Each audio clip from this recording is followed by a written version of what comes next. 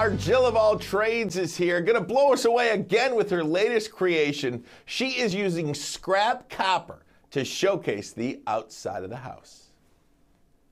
Okay, my friend Jim had this great idea to do a copper roof just to accent a little gable on his back barn, and he taught me how to do it, and I think it's such a cool idea that I had to share it with you guys. He actually made his own copper shingles out of roofing copper that he got as scrap. So he got it for a fraction of the cost, and it's going to look amazing. So I'm going to show you guys how to make the shingles. You actually can find all the information on a website called basiccopper.com. I'll have a link to it in the article that accompanies the story online, or you can just write to me and I'll share the information with you. But what we're going to do is take just the flat pieces of copper, cut them out into a shingle, and the shingles are interlocking. So some of the edges are bent over, some of the edges are bent under, but when they go on the roof, they're gonna go like that, and it looks really, really cool. So our main piece is just the main shingle right here. And I'm gonna just show you, I'm just gonna trace that onto a piece of the scrap copper. Now what you wanna use for this is roofing copper, and that is known as 22 mil or 16 ounce. It's the same thing, but that's the thickness of copper that you need for a project like this. So after I have this all traced around, I want to make sure my lines are good. And then I'm just going to take tin snips and cut it out. I will say you got to watch, the edges can be a little sharp. You may want to use a pair of gloves. A nice pair of leather gloves would serve you nicely here. But if you're careful, you can work around it. There is my shingle.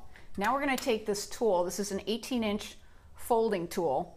It has one edge that'll fold 3/8 inch, and the other edge will fold 1 inch. We're going to use the 3/8 inch. I'm going to put my shingle in there, and actually I'm going to do it right there. Watch how easy this is. That puts the bend that we need in the shingle. And then we're going to go to the other side. Same thing. And so that's why it doesn't matter if our cut is exact, super exact, because the fold is still going to be good. It'll give us a nice clean edge. Boom. There. Now we do the other, the bottom edges, the two bottom edges, going the other direction. Actually, I'm just fold it over. So I've got my two edges at the bottom, and if I had to, I could press that down a little. And my two edges at the top. That's going to be the front of the shingle right there, and the next one will hook on to that. Last thing to do is when we attach it to the roof, we're going to do it right through here. You could take your copper nail and punch that through, but then you risk bending it or putting some funny crimps in it. So I'm just going to pre-drill right in the middle so that I don't have to worry about that once I get it up on the roof.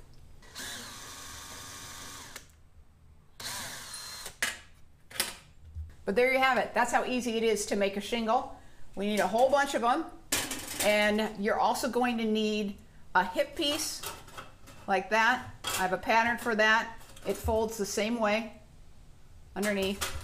We have a flashing edge one. This will go up against the side of the house. So it's basically a half shingle.